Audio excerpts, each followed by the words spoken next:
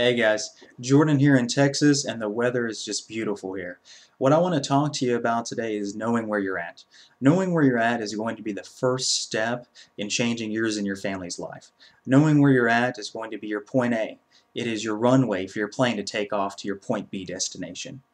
The very first step I would take to knowing where you're at is analyzing yourself, where you're at personally, where you're at in regards to your role in your family, where you're at with other relationships, and also where you're at spiritually and financially.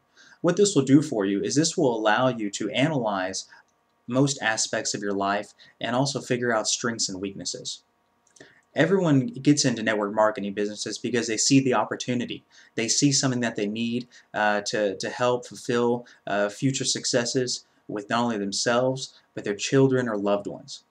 So, with saying that, knowing where you're at will allow you to track how much progress you're actually making. And what I love about knowing where you're at is it doesn't matter whether you've been in a network marketing business for years and you're a veteran, you're just beginning, or even somewhere in between. Think about it this way. Think about you're playing a competitive sport such as football and no one's keeping score. What if you are just a touchdown away from winning the game and you don't even know it? This is what knowing where you're at allows you to do. It allows you to push forward if you need to play offense, or maybe even take a step back and play a little defense.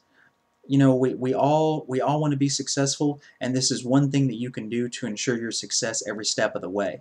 What I would do is every time I reached a goal, maybe in between if you're just having trouble, figure out where you're at, because if you don't know where you're at, you have no idea where you're going.